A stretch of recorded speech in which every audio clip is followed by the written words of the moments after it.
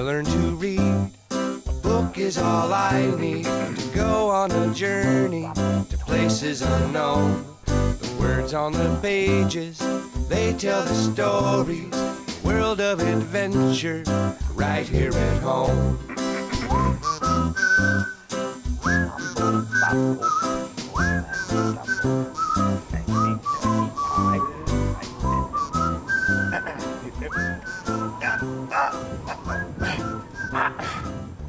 Magic wand!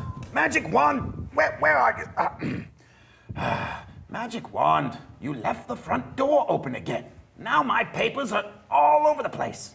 Go close it, come back, and help me get them back together. Magic wand thinks he still lives in the forest.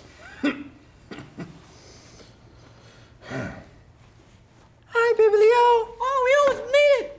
It's windy out there. Yes, it is. Hi, Pinky. Hi, Angel. Hi, Gus. Hi. It sure is windy out there, like you said. Warm and cozy in here, though.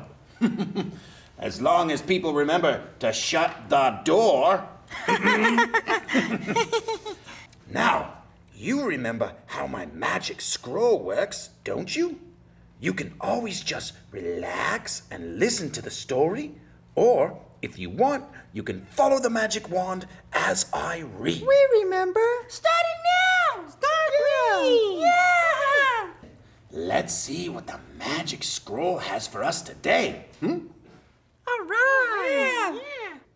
The Wonderful Wizard of Oz by L. Frank Baum. Very good. Dorothy lived in the great Kansas prairies with her Uncle Henry and Aunt Em. Their house was very small. The only cellar was a small hole dug in the ground called a cyclone cellar, where the family could go if one of those big whirlwinds arose. I hope they don't have to go in there.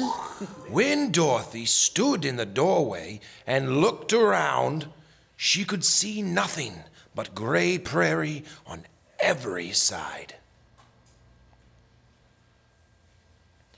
It was Toto that made Dorothy laugh. He was a little black dog with small black eyes that twinkled merrily on either side of his funny wee nose. Sort of like Angel. Dorothy loved him dearly, but today she was not laughing. Oh, I wonder why. Uncle Henry looked anxiously at the sky, which today was even grayer than usual. There came a low wail of the wind, and the long grass bowed in waves before the coming storm.